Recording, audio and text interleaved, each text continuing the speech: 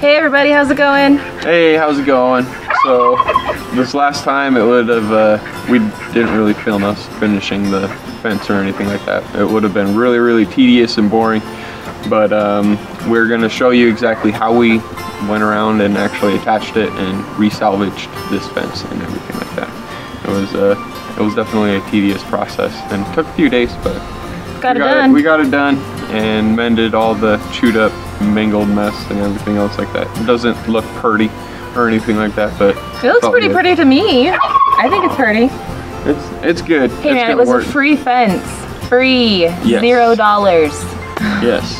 And so lots of hard work and sweat. Whether or not it kept the dog out, that's a big old fat negative on that. Yeah, no. No, so. Our boxer can jump a 6-foot wooden fence. There's nothing around the perimeter that she could be climbing up on because we've moved everything. There's nothing around the perimeter. We've checked and double checked. There's no holes in the fence, nothing. The only thing that we can think of is that she's hopping this 5-foot fence over here. Yeah. And I'm gonna extend that a little bit, but that's the only other way that I can think of it. But hope that that's the spot. Hope. I mean, we'll try it, and then if she doesn't start getting out anymore, then that's the answer. Yeah. And then if she does keep getting out, well then. But she's a sweet dog, and so I don't want to lose her. I don't want anything bad to happen to her. Anyhow, Lola is still an escapee. The fence got built, but she's still escaping, so we're gonna have to figure something else out for that.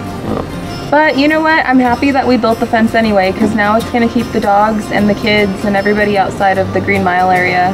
We were thinking that maybe this weekend we would get some soil and finally fill in our garden beds. Yep, now that I've got the fence around it and we can finalize where they're gonna be and everything like that, and we'll be able to get it going. Yeah, I was thinking maybe we would grow like pumpkins and squash and like that, like the late summer type of harvest. But our zone, it's so hot here. Yes, it is super hot. Maybe some peppers. Hot. Maybe some peppers, yeah. Peppers will work out here, I know that. Hey, if you guys have any good ideas for stuff that we can plant in the desert area, we're in the northwestern Arizona desert. Not humid, really. No. Dry. Very dry. This wind that we have right now is like a freaking hair dryer. Exactly. It's horrible. We're standing out here just roasting, but we're sitting out here roasting, I should say. In the shade. In the shade.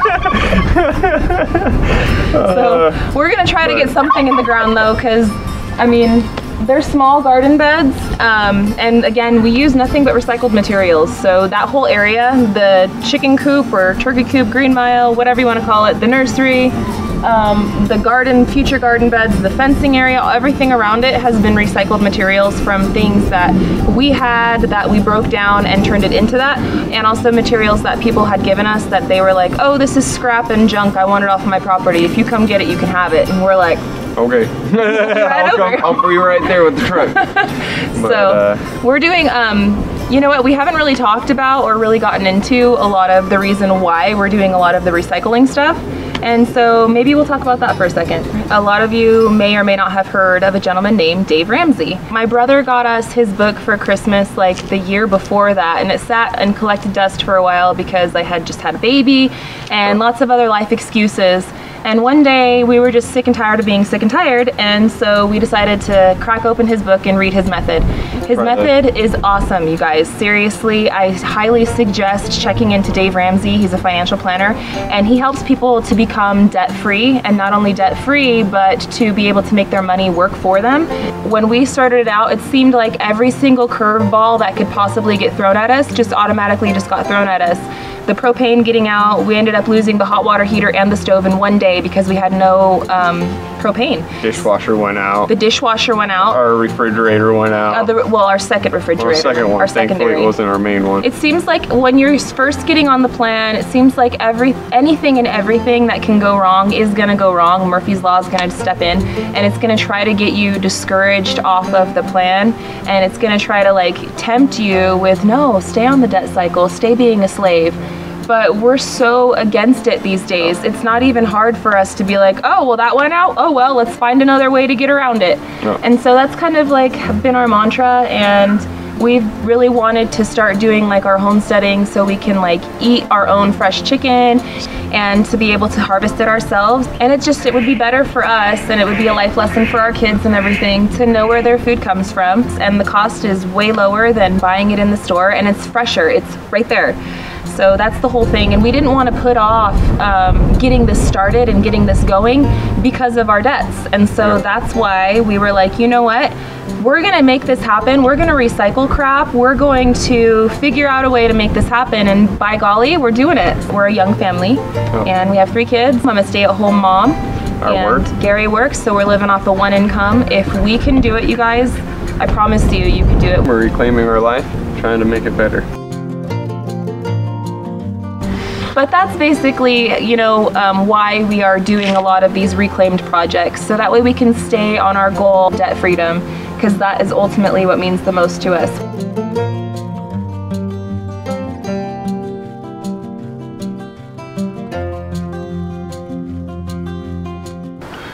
All right, so let's show you guys how I ended up attaching this to the actual ground and securing it from the wind and everything else, and what we actually did with the fence. Yeah, I figured it'd be nicer and funner to show you guys the end product and like just step through it step by step on what we did than actually record what we were doing, because recording what we were doing is just really boring. It's like bending metal and tying this here and there, and it wouldn't make for a good video. So now we're just gonna show you the end result. And if you guys have any questions, or if you guys have any tips on how we could have done it better, or if you guys think it's awesome, let us know. We wanna hear from you. Drop it down in the comments. Yes, yes. All right, so let's get to it. Come look at our creation of this fence. Reclaimed fence. Reclaimed fence. All right, so we moved these pavers. Make it a little easier for us. Kids run around barefoot all the time, so. Here's the gate. Ended up attaching this guy. Made it bigger. It was really a small, like narrow fence, and we wanted it to be big enough to fit right in here, to be actually like the garden width. So we can get a wheelbarrow or something in here. Yep, anything that we want. And Gary had to bore this guy out because it was using a different pole, a pole that was much skinnier, like this. And I attached this pole, so I ended up smashing a pole in the ground, probably a good 3 feet roughly. Yep. And then I put this pole over it, smashed it down a little bit, and then we intertwine the baling wire and the fence right here and connecting it. Just wound it all the way up, tied it off. Did it to the other side as well. Same concept. Pole, hit a pole 3 feet into the ground, put the pole in, smack it in a little bit, put on some braces, and then I screwed everything tight. Make sure it wasn't gonna come down or move around. And then we put the hose right through here and on. Yep, and connected it right here. This other wire, the other hose goes to our swamp cooler, and then this one right here goes to the garden area, obviously. And we just, again, he used baling wire and we just secured it here. It used to be up against the fence, but that's not gonna work for the garden, because then we'd have to step over the garden to get to the hose every time that we wanted to water. Yep. So, and then these poles, babe, where did these ones come from? Was this a swing set or something? No, this was a one of the pole sets for a part of the shade structure, like canopy. Oh, that Tony gave us. Yeah. Yep, I just used part of it so that way we can attach it, connect it. It works. I screwed that in, tightened it all up. Got it set. I've smashed another pole down in here itself. And then he secured it to that. I screwed in holes and put in some bolts. And then I've got this holding to put the tension on, since the actual tension holder broke off. And then we went around and wired everything. And was super chewed up and gnarly, and we did the best that we could to make the diamonds look prettier again and just be more functional. And he went through with baling wire and attached the tops so that way it won't come off. And he attached it in the middle as well, and then at the bottoms. So, and it's done all the way through. So. And right here I put in an angle brace. I drilled it in 2 spots, attached it, went around the corner, attached it up here, attached in the middle and down there as well. Just kept on going, kept on doing it. This piece was all broken and mangled in so many different ways, but it still had some of the metal there, so I folded it, molded it, and connected it, taped it together and said, okay, hold please. So basically that. And then attached everything up here.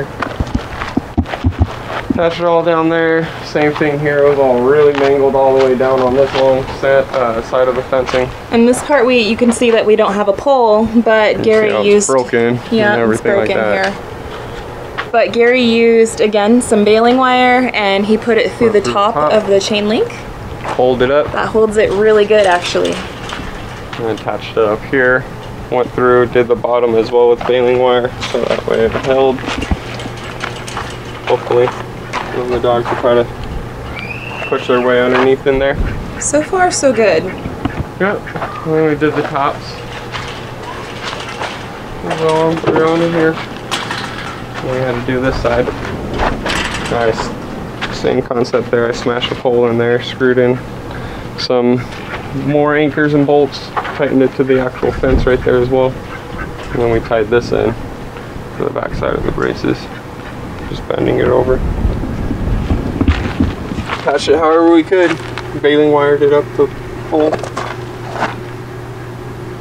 Use what we could, but hey, it works. Actually works really well. We used the old bricks and some railroad ties to create this garden bed, which is not full now, but hopefully by next weekend it will be. And we'll start growing some stuff. So, pretty exciting. That's how we did our fence, you guys.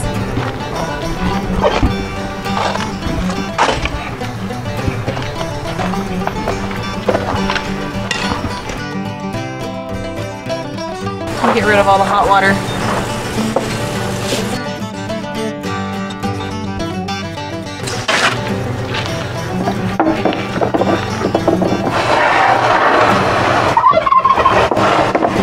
This guy was pretty darn empty. It's been evaporating a lot faster these days. Yeah.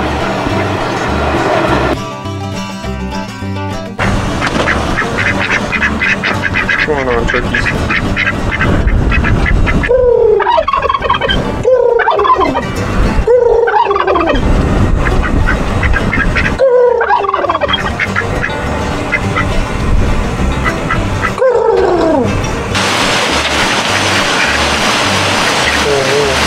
They love it. Watch, I'll put the water over there and they'll run over to it. And you're like, wait.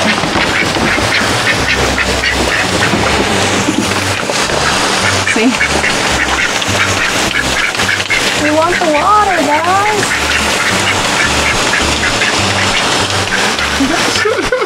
They love it. It's so cute.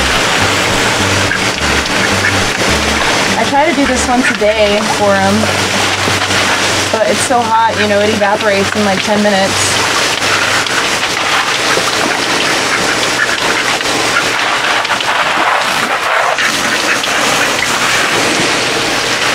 Mean old turkey. It's not as mean anymore. Still skittish, but she's not as mean as she was.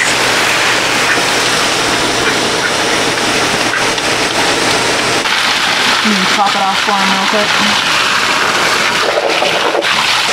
Alright, last little spray, guys.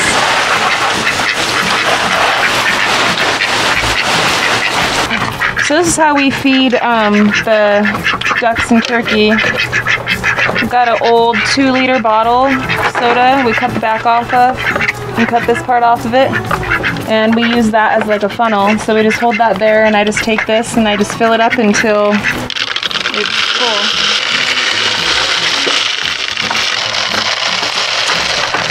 Okay, now it's full. So then what I do is I just take my hand and put my hand underneath it. Let it all fall back into there. And then move that. The same thing. So this container is like the cheese balls that you can get from Walmart. We recycled that as well. And we fill it up, and by filling this up with the grains and the scratch and stuff, we usually get about a week's worth of feeding done, because what I just did right now will last these guys probably like 3 days. They don't, I mean, they eat a lot, but when you continually have food down for them, they don't seem to eat as much as when you have to go in there and you're limiting them to like 1 scoop a day. So having this setup that Gary made for us is amazing. And the cheese ball bucket lasts us probably almost a week. So not too bad for what's going on in there.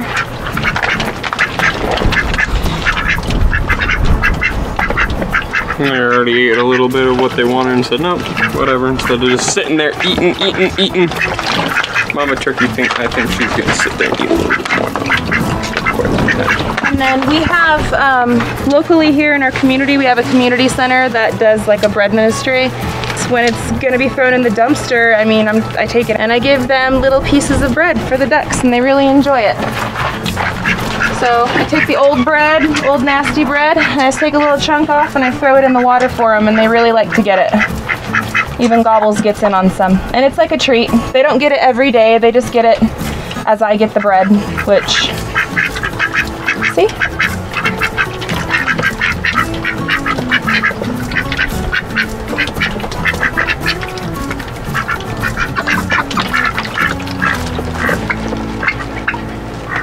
I throw it in the water again because it's really hard, old, nasty bread, and the ducks would rather eat it inside the water anyway. So I try to throw it inside the little pond areas and like in their water, just wherever. Gobbles, Mr. and Mrs., they don't really care if it's hard or not. They'll eat it and peck at it no matter what. It doesn't have to be in the water. Just throw it on the floor. They'll eat it. See? They don't care. God made dirt, dirt don't hurt. Is that right, ducks? Here you go, Gobbles. Oops. There you go, guys. That's all we got. And then I got a couple of extra loaves, but this is gonna be for another day.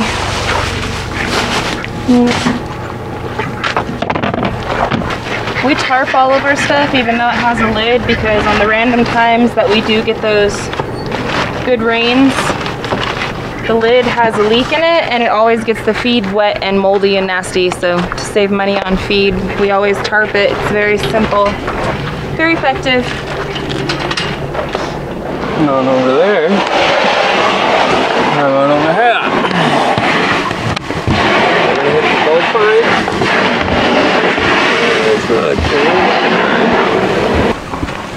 There's actually more than I thought in there. It looked like only like 4 or 5. But they decided to bury them. Hey baby, my buddy's back. Your buddy is back? My buddy's back. Oh, look at that. Our buddy the dove. My buddy, the dove named Pidge. The dove named Pidge. The dove named Pidge has returned. This is my buddy Pidge. He's a dove, but we named him Pigeon. And like every time that we set him free, he comes back every few days. So I'm not gonna set him free anymore. If he wants to be in here, well then so be it. So I'm gonna let you be Pidge. All right, well that's it. That's everything, so. That's all we got for you guys for today. I hope you guys liked how we put together that fence and our little Dave Ramsey discussion. But yeah, everything's going pretty good. Hopefully we'll be having some dirt in there to where we can actually start seeding and planting and start getting that going itself. And get her done.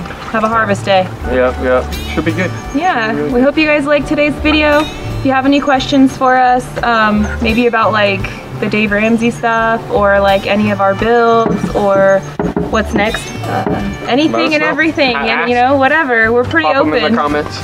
And as always, like, share, comment, subscribe. And if you do subscribe, hit the notification bell so that way you can actually know when we pop up with new videos. Yep. Hope you guys enjoyed the video. We will catch you the next time. till next time, bye. Bye.